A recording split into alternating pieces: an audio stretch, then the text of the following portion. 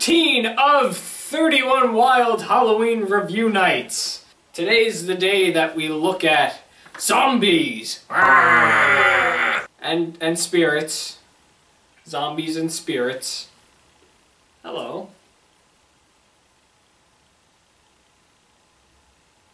Hey, this is ParaNorman. Released in 2012, the story focuses around 11-year-old Norman Babcock, who has the ability to make contact with the dead. He's the only one who can both speak and see them. Because of this, he is seen as a freak by others, including his family, as nobody believes that he actually can speak to dead people, except for his one friend Neil. One day, Norman's crazy uncle comes to him, informing him about a century-old witch's curse that needs to be stopped. After his uncle dies, Norman is responsible for retrieving a book to perform a ritual to keep the curse away.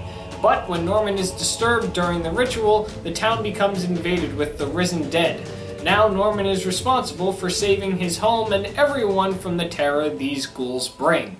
I'm really starting to enjoy the fact that stop-motion animation is kind of becoming a Halloween thing. Like, when you think stop-motion animated films, you instantly connect it with Christmas because of all the Rankin Bass stuff. It hasn't really been until the last couple of years that we've been getting these stop-motion creepy Halloween films. ParaNorman is just one of them, but you have films like Nightmare Before Christmas and Corpse Bride. You also have that film Coraline and Frankenweenie, which is another Tim Burton film based on a short film that he originally did. We're not going to be talking about Frankenweenie, so sorry about that. The stop-motion, claymation, puppetry animation work, number one, really long process. If the information I have is right, I heard that it takes about a full day to produce 5 seconds of anything stop-motion related, which is insane. And this film, not including the credits, is about an hour and 23 minutes, an hour and 24 minutes, so just imagine how long it took to make this film. That's something I believe needs to be given credit to. People will look at films like Corpse Bride or like ParaNorman and they'll say, well, it's a cheesy little stop-motion film. It won't be as memorable, it'll become underrated, it won't get that much appreciation, but I feel that stop-motion films, any kind, whether they're Halloween or Christmas or just stop-motion in general, I think a lot of credit needs to go to the people that actually do this stuff because it takes a long time. You know, it's a lot of work, stop-motion. So I give you, if you do stop-motion out there, whether you are a professional or it's just a hobby you like to do, I give you props. You get 2 thumbs up from me, and I like the work you do. But I'm really starting to dig how stop-motion is slowly becoming a Halloween thing as well. There haven't been as many creepy Halloween horror-ish type stop-motion films as there should be, but ParaNorman is definitely in that category. It looks really cool. You can clearly tell that the characters are made out of some clay.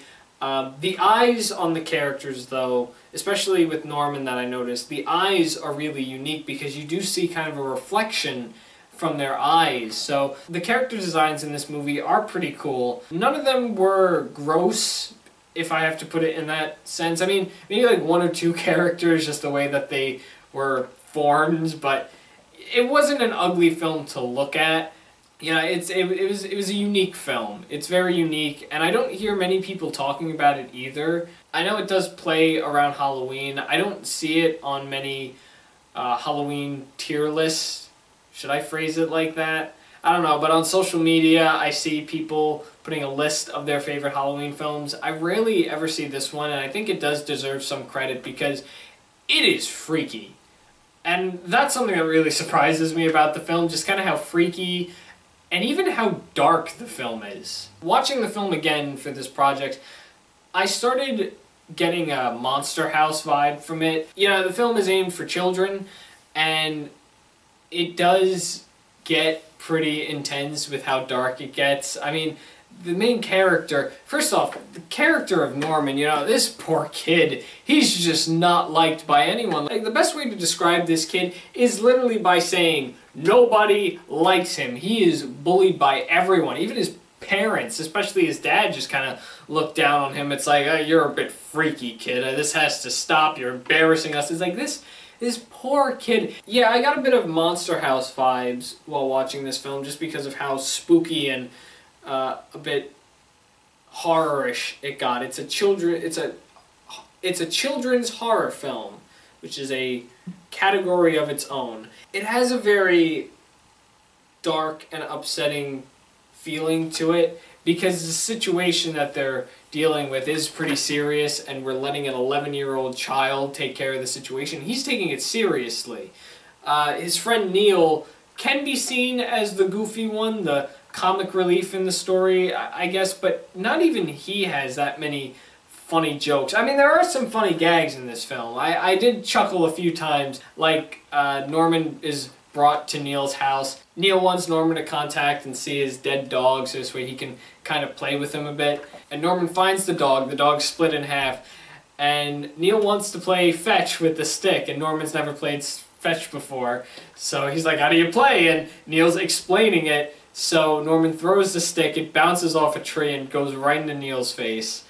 I laughed at that. Norman's uncle, at one point, he does die in the film. He's in his own little room, he starts coughing and then passes away, and you see the ghost coming up. But then he jumps back up, he's like, nope, not yet, and then he actually dies. There's also a scene where they were doing a school play. It kind of revolves around the situation going on with witches. They finish off with the song, the kids, and as people are clapping, you can hear in the background, somebody just shouts, "You suck!"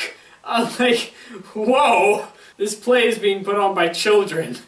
Who says that at a kid's play? There's one point where the zombies, they've come up from the surface, and there's a guy getting chips from a vending machine, and he sees the zombies, so he wants the vending machine to give him his snack quicker. But it doesn't happen, so he runs off, and then the snack comes down. He runs back, takes the snack, and then leaves. I got a little laugh out of that. And the character Alvin, who's the bully in the story, he joins the team that's going to help Norman, which is his sister, Neil, and then Neil's brother. They have to get into this building where there's a bunch of books, and they go, does anybody know how to pick a lock? And Alvin's like, I do! And he breaks the window of the door, reaches in, and unlocks it from the inside. I've seen that technique a few times, but I found it humorous in this specific scene just because of how casual it was. Yeah, ParaNorman is a different kind of story. It's not one that really little kids should watch, especially if they're prone to get really scared, because this does have its scary elements. The ending can be a bit frightening. In my opinion, it wasn't as frightening as it was dark. I mean, this poor kid's just getting bashed around everywhere. Yeah, it's a little sad, subtle ending, but by God is it a different children's film. And I think that's good. I think it's good to be a little different. If you're looking to get scared by a kid's film, this one would work. Or if you're just in the mood for a creepy, different kind of kids film, this one would work. The last thing I have to say about ParaNorman is the overall idea of the film, and message, I guess, if you want to consider it that, is the idea of being scared. It's said by Norman's dad at one point, and it is brought up later, you know, sometimes people do the things they do because they're scared. Norman's dad brings this up at one point, it's brought up later in the film. It's said that people do the things they do because they're scared, and that is 100% true, and it's very present, not just in this film, but in every other film we've been watching in this series so far, especially with the Universal stuff. Like, that's how far this goes. People only react a certain way because they're scared, and we are going to see this theme and idea in the next few stuff, especially in the next thing that we're going to be talking about tomorrow. But I like that message. I like that idea, and I like ParaNorman. I don't love it, but I like it. It's a cute little film. It's a dark little film. But if you are interested in seeing it, you should definitely check it out. It's got a very Halloween-y vibe to it. It doesn't take place on Halloween, which I think is the only down. That would have probably made the story a little more interesting, but, you know, it is what it is. It's still a pretty interesting film. The other thing also, now thinking about it, is we're never really explained how Norman's abilities work. Like, we are, but we we don't go into too much detail. Like, there's no narration or backstory to why this happened, why he could see dead people. It just kind of happens. And I guess that's fine. And with that said, that's the end of the ParaNorman discussion. Hopefully you enjoyed me talking about that. Hey, since this film isn't even 10 years old yet, maybe you've seen the film. If you have, let me know what you thought about it. If you haven't seen it, let me know if you're interested in seeing it. And that's all the questions that are coming to my brain. That's it for day 13, folks. It's the 13th day. You know, I could have easily just stopped the series right here. I didn't have to do the full 31 days. I could have just done 13 wild Halloween review nights, but I'm going the whole month because we got a lot more to talk about, especially tomorrow, where we're going to talk about something a little bit different. We've been talking a lot about films, and I think it's time we finally get to some television specials, because that's something I want to bring into the mix of this series. So come back tomorrow. I got a pretty interesting discussion planned out for tomorrow. It's about a TV special that you probably have never heard of before. Thanks for watching The Wild Review on The Wild Reviewer, and you just saw me review a thing.